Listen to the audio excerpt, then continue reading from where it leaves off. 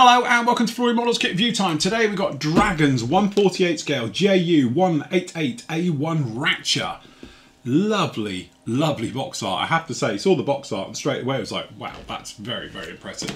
Now, we don't actually do a lot of reviews of Dragon, purely because there doesn't seem to be as much round as there used to be. A lot of reboxing, things like that. But also the prices can be a little bit high. But sometimes you have to build one because it's the only one in its scale or type. So what we got down here is that Ju188A-1. Beautiful, beautiful box art, like we were saying. That's real old school, very nicely done. So a quick run round on the box. You can see we don't have a lot there. We've got your kit number up here, which is 5517. And we've got some pictures there of the built-up kit, and doesn't it look absolutely gorgeous? So, as you can see, we are a sealed box. Never seen in here before, so we'll just slide a knife down in half. Okay, so, opening up the box, we are greeted, as you can see, by multiple bags of this. Now, to be honest with you, I know nothing about this type of aircraft whatsoever, so excuse any mispronunciations or different areas of things like that. So down in here we are looking for the instructions.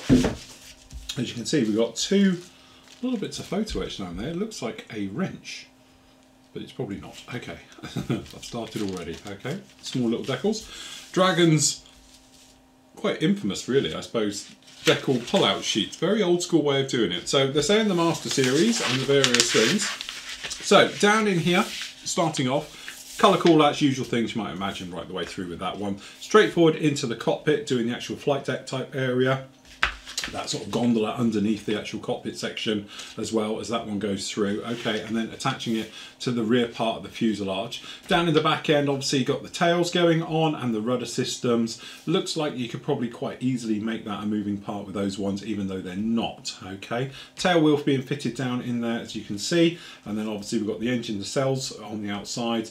Obviously choices if you want to do it with the cowl flaps open or closed, which again, another nice touch on that one. Right, how do we find our way in here? All right, we're stuck. There we go. We're in 9. Yes, 8, 9, that's it. Try and find our way around. Okay, props being fitted, and then obviously onto whichever choice of cowl flaps you're going with. Then we're actually onto the wings. So we've got a wingtip system on the outside with the control surfaces. You have got some holes to open up as well, so don't forget to do those. And then obviously we've got the mechanics down in there for the actual ailerons being fitted on there, engine nacelles going down as well, and obviously you've got that gear system put in. As you can see, it's very, very modular. Talk about getting your money's worth out of a kit, classic example of it. Torpedo being fitted together on there, and then obviously onto its racks underneath. Belly plate being fitted in. You do get a crew access ladder system as well for those being fitted in. Nice touch. And then down in here we've got, I don't even know what that is, I'll be honest with you. It looks like it's a type of radar, or maybe an early type of radar system on that one. Okay, over on the front here we've got the guns. So obviously defensive and offensive type guns. Looks like some type of strafing gun down there at the front, the way that that one's been done. And then obviously they've got the turret up here on the top. Those ones being fitted, and then the glass work, which again probably be a bit of a handful to get this one in, especially when you've got a moving clear part going in the top of it as well. Okay, so those being fitted up onto there, and then obviously the painting and masking. Now I'll be honest with you, I've been building for professionally 20 years, 40 plus years past that now. That seems to be one hell of a complicated way of putting a kit together. That does tend to be the thing with Dragon. They can be very, very modular. They do like to get their money's worth out of different moulds. And again, love it or hate it, it's one of those things you're going to have to take your time. Dry fitting, test fitting right the way through, just to make sure they all go in. So, having a look around at some of the parts. Let's start in the clear parts for a change. Normally we do them last, but this time we'll do them first. Okay, so as you can see, that looks very, very nice indeed. As you can probably see there, it's a little bit wibbly wobbly when you look at it, but actually you're looking at it in a closer version as I am. I'm sat here probably, I don't know, a foot away from it, and it doesn't look too bad to me. Okay, it's not 100% clear, but that's a very, very complex curves to try an injection mold. So actually I don't think it's too much of a problem. Maybe once you've masked it up and then obviously unmask it, see what it looks like, and if not, dip it before you attach it. But yeah, there we go. So that's those ones down in there like that. Okay. You have got this optional little piece here. Again, this is that bit that goes on the top, so I'm not even sure what it is. Excuse my ignorance. I'm sure a lot of you will tell me, but there we go.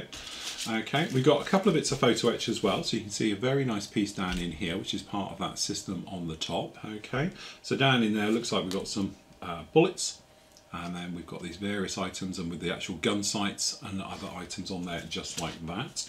We've got this other sprue as well, and again, I haven't the foggiest what that is, but there we go. We've got that one down in there like that. This is a great review. I know nothing about German bombers. I know a man who does. Okay, decals. Actually, very nice indeed. Got the spinner decal. Again, never really a fan of these because you can't get them go down exactly how you'd want. But as I say, those don't look too bad. They're very, very thin, quite flat, but not overly dead flat. So that should be absolutely fine, just like that. Okay, let's get into the bits we do know. So, okay, in bag one, we've got a big old bag down in here. We've got the fuselage and the wings. So let's start with the fuselage section itself. Okay, so where are we? Over here. Okay, so as you can see, it's not too bad at all. Okay, a little bit of flash, but most of it, I say most of it, isn't actually on the parts. The sprue's a bit flashy, the parts all seem to be absolutely fine, okay? So if we whip around on something a little bit closer, as you can see, we don't actually have any riveting detail, but we do have very nice crisp panel lines running right the way through. Again, you can probably see it just under here, a little bit of flash on this one, so you just want to be mindful when you're popping it together, test fit it, see what's going on, see why it's not going together, and then take the necessary steps to rectify it. Okay, and then if we just whip up one side, we'll whip down the other. Got the parts. Again, a little bit of flash on them here and there, but generally, I don't think they're too bad at all. Okay, down in there. On the inside, obviously, we've got a tiny bit of detail for the tail wheel, but to be honest, it's a little bit gnarly, and it's got a load of ejector pins in it. Fuselage half, we're not worried about. And again, some of the seats a little bit flashy. Yeah, just a little bit of a clean up required on all the parts, but generally they are all there. Typical Dragon-S, and it's the chinky plastic which we like because then it's easy clean up normally. Okay, so wings, as you can see, it's going to be a big old bird when she's done here. Tops and bottoms of the wing sections, and again, there's no riveting detail, but you have got some very nice details on this one. So if we look at this wing, as you can see, you've got some nice details all around these. The actual, I think these are the fueling points on the wing tanks. Very nicely done and pretty good shape all the way on this one. I don't know if you can see it there. That's a tiny little sink mark, which I assume is off of this. So it's got a little bit of sink mark in there, which is, you can just about feel it. So you might want to just pop along with a smidge of filler in there. And again, the odd little panel line doesn't go all the way through, so you need just to clean that one out a little bit to go through. But I don't think that's too much of a problem. On the underside one, you'd say you've got a little bit more with the access screws, all underneath those access panels. That's all down in there, and all the parts in there. Unfortunately, it does look like the flaps are just moulded in the up position. Okay, there's no real internal details to any of this, as you might imagine, because a lot of it is going to be with that separate gear system down in there. Okay, so next up, we've got a bag with a couple of things. So down in here, we've got the engine nacelles, which absolutely, sorry, the gondola bottom, which is absolutely a chunk and a half down in there. And again, various parts on sprue L down in here. So if we start around here, we've got the tail plates and the various parts, the actual ailerons, no problem at all. We've got the flight deck floor, and we've got the guns. So we've got that big old strafing gun on the front, a couple of defensive guns on the side, and then over on the other parts, as you can see, we've got the mounts down the side here for the actual torpedoes, some of the parts on there, and then the front end of the actual forward fuselage with that sort of gondola hanging down underneath the front, we're obviously ready for all that glass work on the top. Again, one of those very nicely done on there. And again, a little bit nicer on this one. Don't know if it's a later sprue been added, but the actual panel lining and the raised lines look a little bit more recessed, don't look too bad. There's a couple of ejector pins in there, but actually I think they'll be below the floor, and there isn't anything really apart from these two here, but I don't think you're going to see those anyway, so that's not too bad. The instrument panel detail, as you can see on this side, actually that's very nicely done. Some good job down in there, and again, even on the blind side, some nice moulding in some of the details on those. Okay, and we got down in here the actual tail planes, rudders and such like. So again, you probably just run down the middle.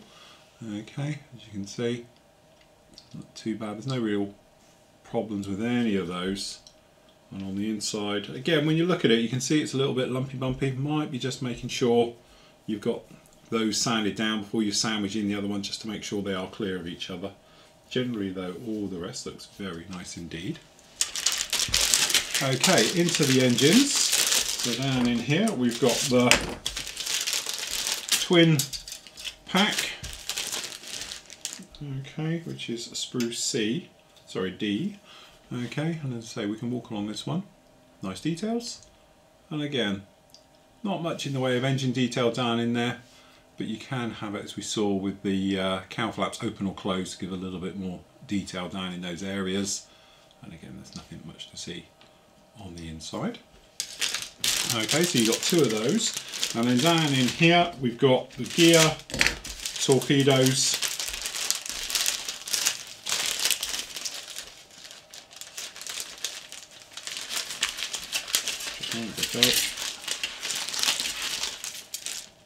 okay, so again, another set. So down in here we've actually got the wheels. There's no weight on wheels, but the hubs are beautifully done. Really nice details in all of those. That's very nice indeed. Got the props, again, a little bit of flash on them. Are going to need a little bit of clean up as you make your way round. Generally no problem on any of that at all. Gear doors, again, unfortunately, we have got some ejector pins in the middle there, but actually that's not too bad to get rid of those. But we do have ejector pins again on the actual parts, which always annoys me, especially when it's on a rounded one and quite a difficult place to get into as well. Okay, so you are going to need to do a little bit of cleanup in there. Torpedo, again, doesn't look too bad actually. A little bit of flash again on this box, on the back, things like that. The screws look quite nice, but again, it might have been nicer to have a little bit of photo etch, so you could actually put the screws in on the back there and bend them in for a little bit more scale effect. Generally not too bad at all. So obviously you've got two torpedoes just like that, and then you've got another system with the gear and the doors on there. And there you have it. Again, if it sounds like I'm not impressed, it's because I'm not. It is an older kit, to be honest, but it's just got, it's almost typical Dragon. And it says, it's not that I'm not a Dragon fan, I've built lots of Dragon kits over the years. Tends to be though, they are just a little bit of a handful. Very, very modular. Dragon always tend to get as much money as they can out of a mold. So if that means breaking it up and then do lots and lots of different versions of things as it comes through, that's what they tend to do. Hence whilst different wingtips, different tails, different front ends and stuff like that, it can make for a difficult kit to put together for a novice or somebody who's just coming into the hobby. Probably wouldn't start off building Dragon. Also the parts, again, Dragon haven't sort of moved along or evolved like other companies, so they tend to be sort of that, I would call it sort of, you know, around about the sort of millennium time of detail. So you've got pretty good detail all the way through, just watch out for certain things like ejector pins all over the place and stuff like that. But there again, this is an older kit, I do believe, so from that point of view it's probably why it is a little bit like it. But anyway, it is available if you did want to get it from us over at the PM store, link down below as always. So anyway, that's the Dragon 1/48 scale Ju188A-1 Racher.